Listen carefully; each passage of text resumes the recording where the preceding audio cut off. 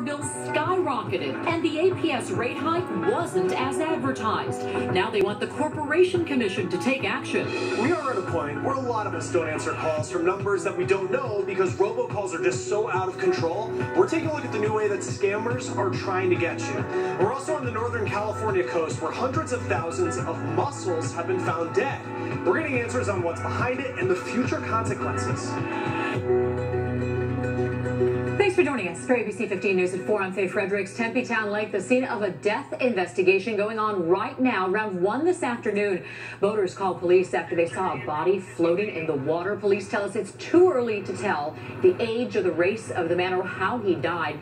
The far west side of the lake now closed off as detectives look for evidence.